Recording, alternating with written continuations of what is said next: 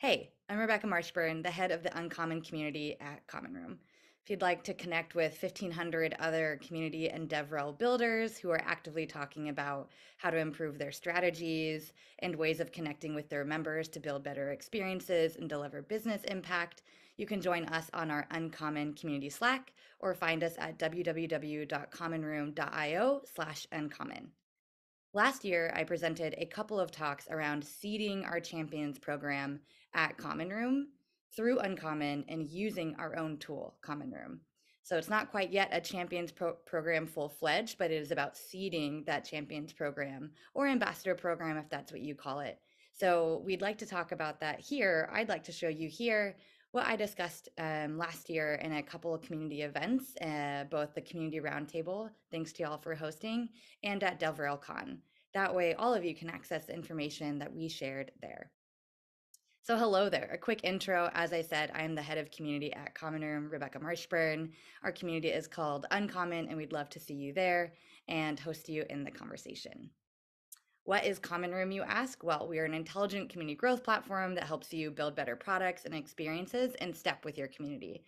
So what we do is we unify data from all of your community channels. Maybe that's Discord or Discourse or Slack or GitHub or Skilljar, Reddit, Stack Overflow, Twitter, LinkedIn, your product usage data like Snowflake, your CRMs like HubSpot and Salesforce, all these different ways that people are interacting with you. Maybe they're asking you questions on Stack Overflow. Maybe they're connecting with you through Bevy and Meetup.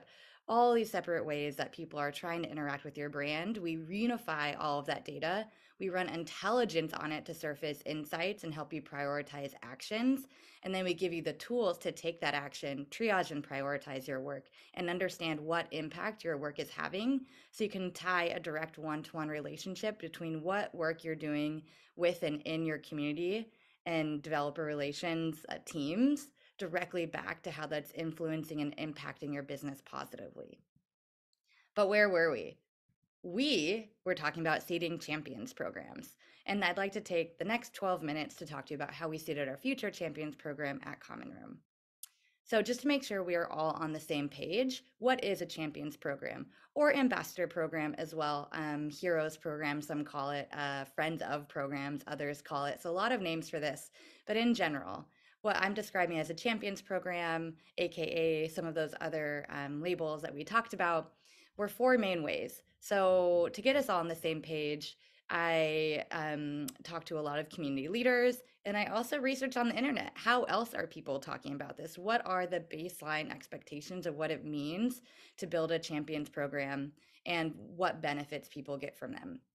So the way that I'm defining a champions program here or an ambassadors or heroes program is that it's a program designed to create a closer connection with product users and with the goals to extend product knowledge, improve brand recognition, and ultimately drive sales because people can do more, understand more, and are more empowered with your product. Generally, it's a long-term partnership. Oftentimes it's a year, sometimes it's 5 years, sometimes it's a lifetime. Once people start, they're there forever. And it has to be give and get. So both external product users and internal teams give value and get value. These programs must be mutually beneficial. And there are so many to admire, right? There are the heroes at AWS, there are MVPs at Microsoft, there's Asana Together at Asana, Trailblazers at Salesforce, the Figma community, so many. I totally invite you to shout out the ones that you love most, and we'd love to highlight them too. Vale la pena. Is it worth it, right? So, why is a champions program worth building? Here are some of our reasons.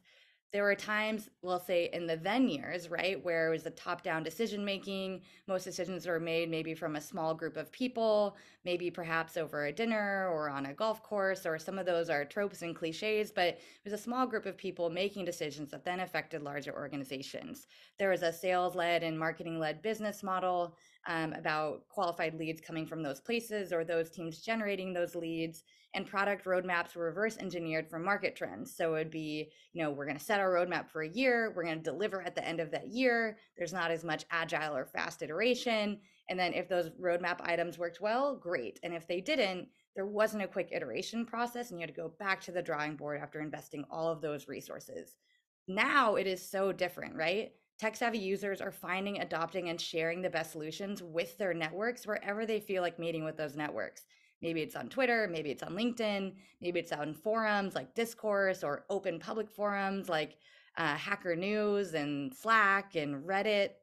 Um, so it could be anywhere that people are interacting with each other. And that creates this kind of grassroots, bottoms up adoption that doesn't necessarily mean those decisions for adoption, for adopting a product are only happening in those small groups at the top. So it's based on peer recommendations. It's based on this PLG, product led growth motion, where you can try it before you buy it, freemium plans, self serve. There are all these different ways that are allowing people to understand why a product is great, how it would fit into their workflows, how it would benefit their work, and ultimately their goals on delivering to their companies.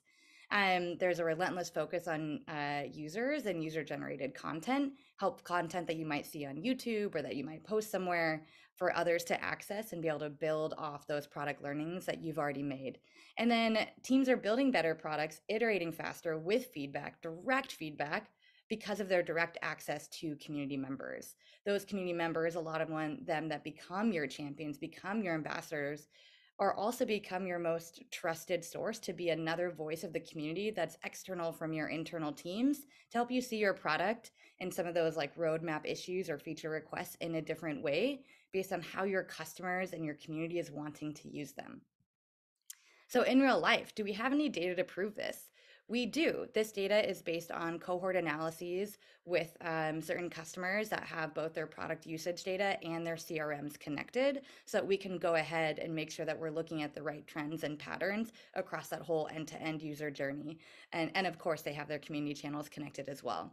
So what are a few top level things that we've seen emerge from champions or ambassador programs? One, we saw that orgs that invested in community programming accelerated their revenue growth, and ambassadors accelerate that even more. A lot of these times is because ambassadors are helping.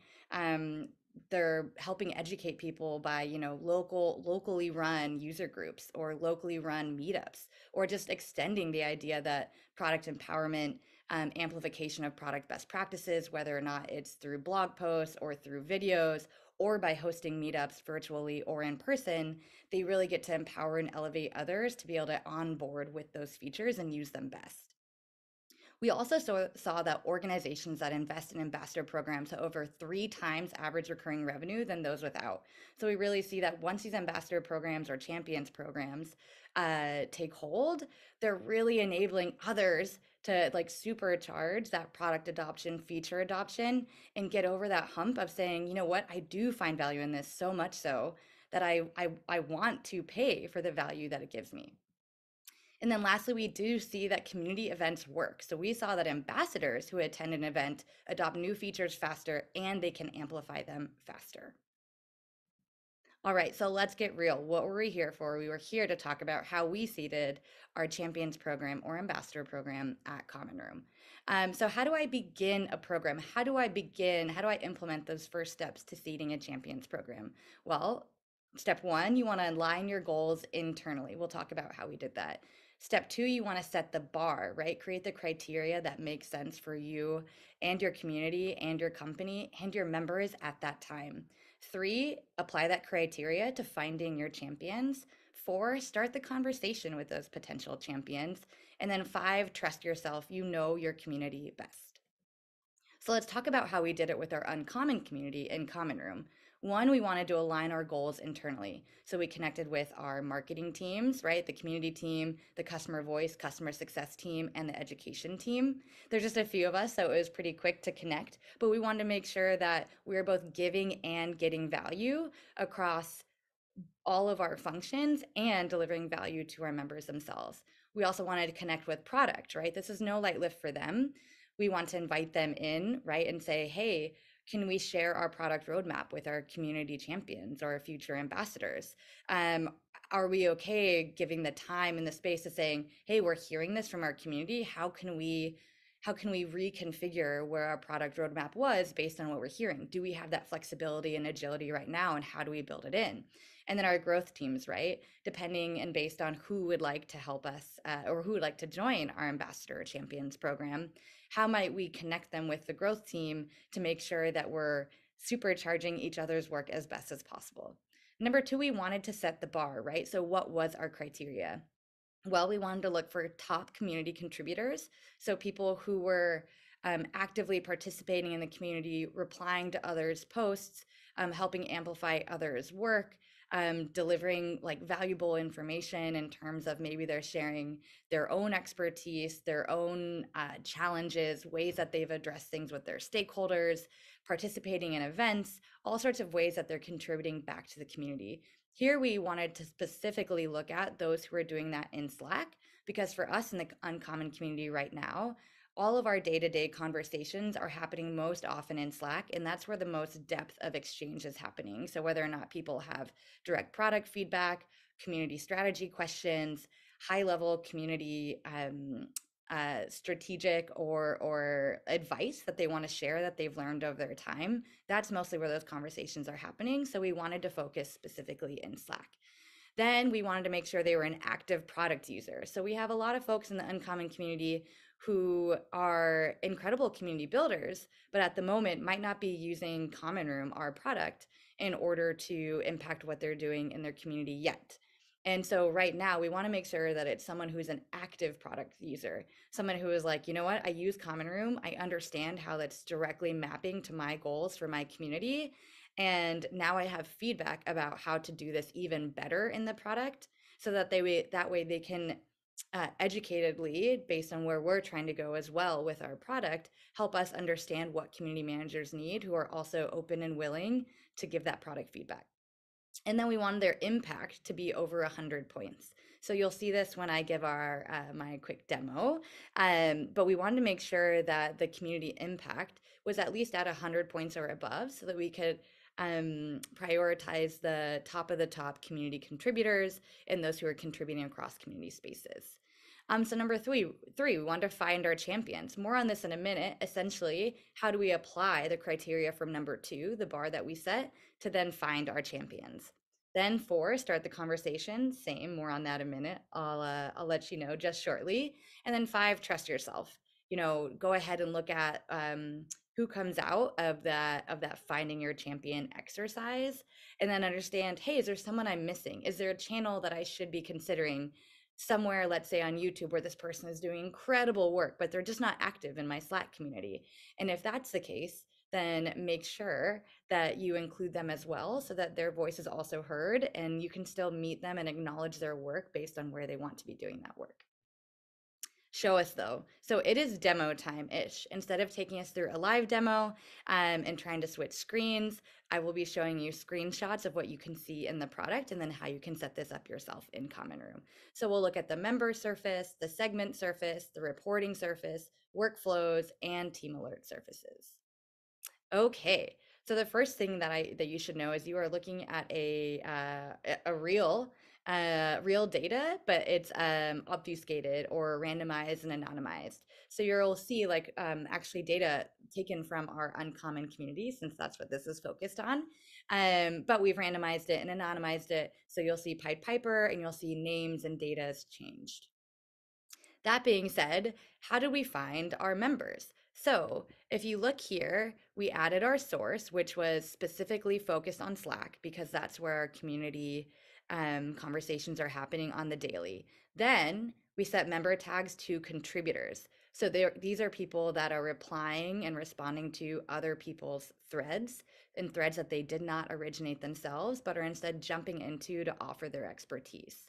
Then we set the number of communities, the number they have to be using our product, Common Room product, at least to one. So maybe some people are using Common Room across multiple of their communities if they're hosts of multiple communities, but they have to be using Common Room to run at least one of their communities.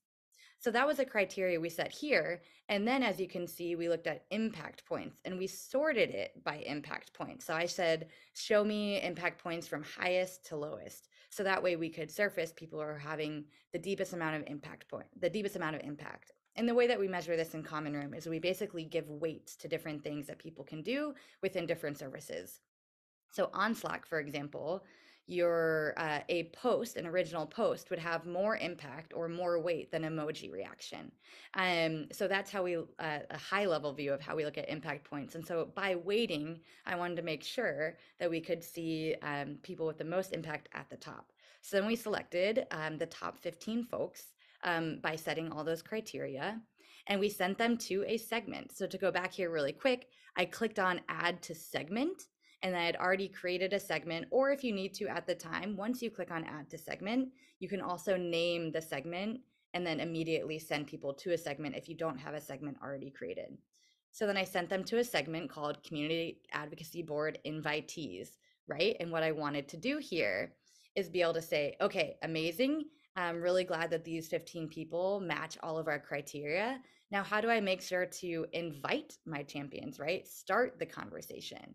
So what you can, if you are on Slack or Discord, what you can do is you can actually send a bulk message. So what we're able to do here is, of course, you can go in and find each of the email accounts associated with your members, or you can go ahead, you can click this button here, and then you can send a bulk message or bulk DM. So basically you can say, hey, at George Hogg, thank you so much. We're starting this to seed a community advocacy board program, and we'd love for you to be a pioneer in it with us.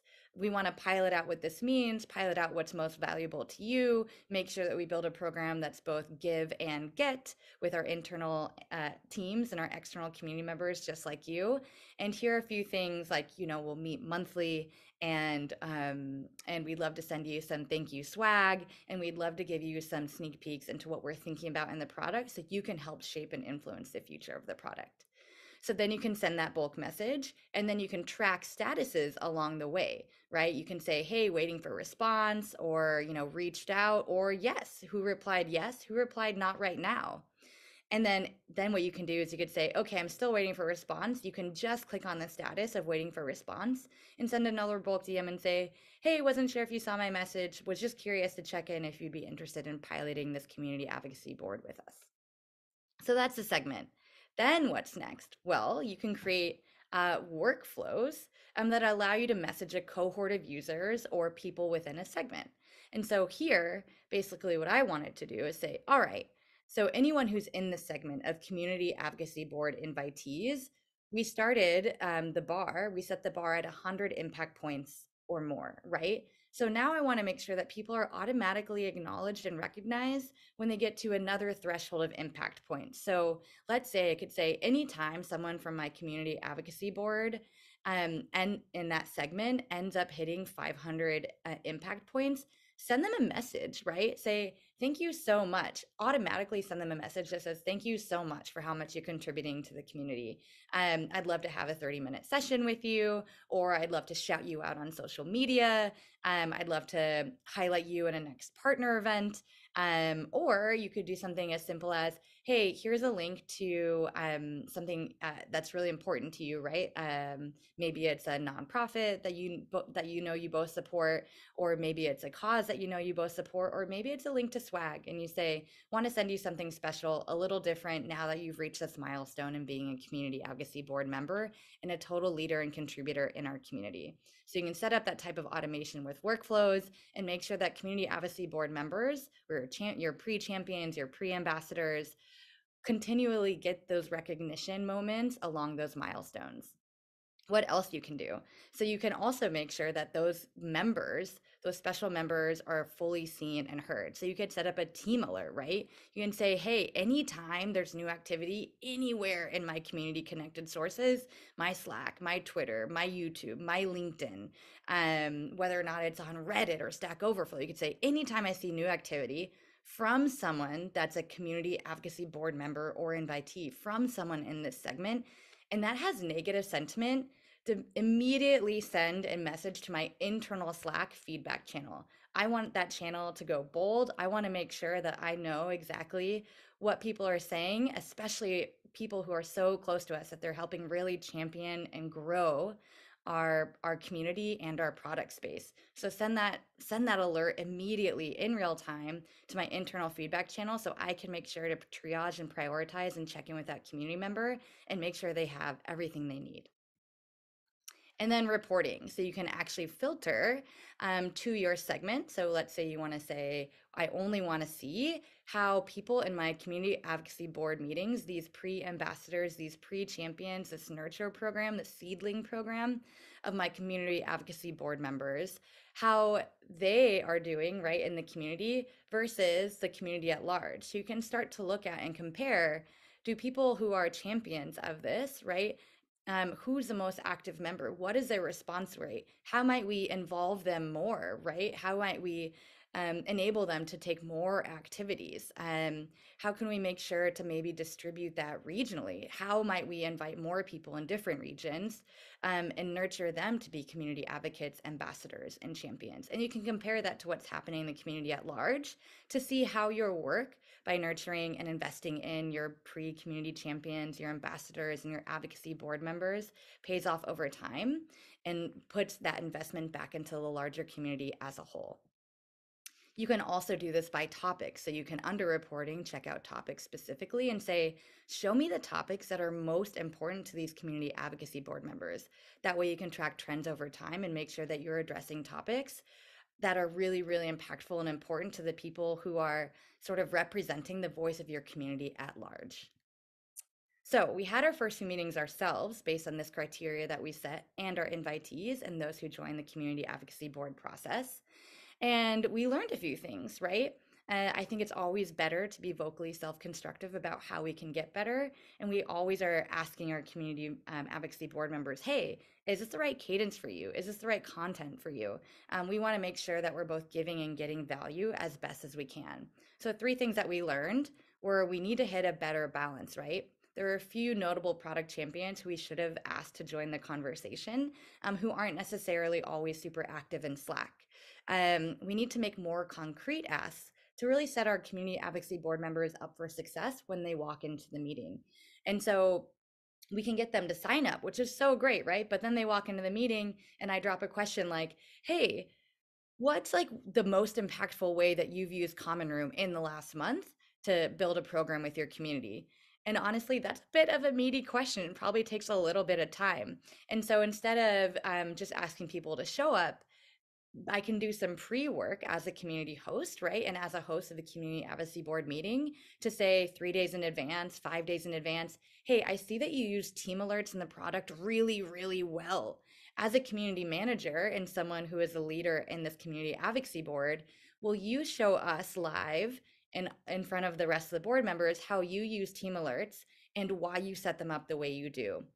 Or, hey, what are the last 3 segments that you've created and why did you create them? What programs are you trying to build and focus on today? Or, hey, you sent an automated survey directly from or directly to your community recently. Can you tell us about why you chose that survey? What were the results and what outcomes you will take because of that survey? How did you set it up so that the survey answers feed back into your community programs, whether or not you set up that survey so it feeds back into another segment that allows you to build more programs and initiatives based on that segment or cohort of users who is interested in that specific topic of the survey, depending on how they answered it. And then finally, number 3, hold more space for education. So we also know that our product is constantly evolving, constantly improving based on community feedback. And even our daily users and ourselves have more to learn and teach each other, both in terms of community strategy and where we can push community to go in terms of both delivering to our members and driving that business impact, but then also performing those actions and how to best set up those actions for success using Common Room. So that is it from me. Thank you so very much for walking with me through this journey. It was really, really fun to be able to present this both at the community roundtable last year, live to other fellow community managers, as well as to developer relations and developer advocacy leaders at DevRelCon last year. There are so many ways that people are building incredible programs for their community. And I really hope that you're able to feel a little less concerned about the manual tasks of how to seed a future champions ambassador or advocacy program, and that you can instead use Common Room to empower that work so you can focus on the people within those programs and helping uplift and elevate how they use your product to find the success, value, and hit the goals that they want when they work with you. Thanks so much. I'll see you on the other side. And if you'd like to ask any questions, I am always in the Uncommon community, and you can join our Slack and you can find out more information and more community resources, connect with 1,500 more community and DevRel leaders at www.commonroom.io/uncommon. See you on the other side.